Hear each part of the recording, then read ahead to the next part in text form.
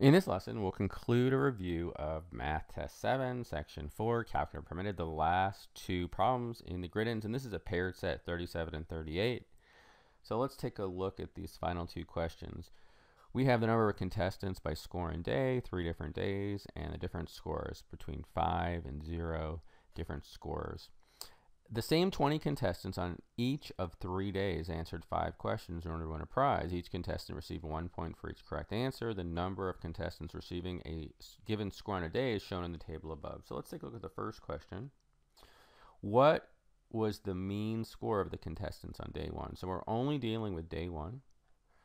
And this is a common question you see in tables to get the mean. And so here we've got 2 contestants received a 5. How do we get the total? It's 2, the number of contestants, times that score. So this is going to be 10.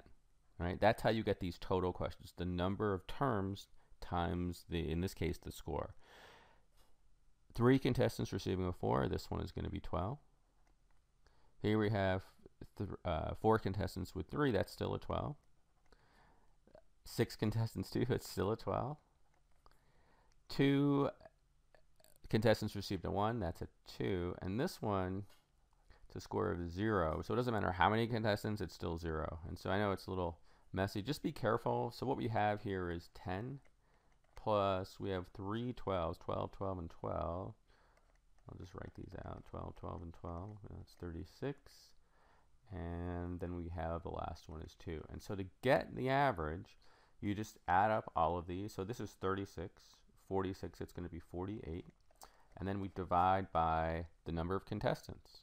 The same 20 contestants. They tell us 20, or you could just add these up, but I would just use the value they give us and use your calculator. So it's 48 divided by 20.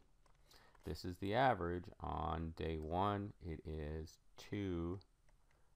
All right, last question. No contestant received the same score on 2 different days. If a contestant is selected at random, what's the probability that the selected contestant received a score of 5 on day 2 or 3, given that the contestant received a score of 5 on one of the days? So we're only selecting at random from contestants who scored a 5.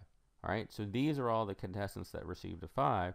Day 1, 2, day 2, 2, and day 3, 3. And so how many contestants total on all 3 days received a 5? Well, it's 7.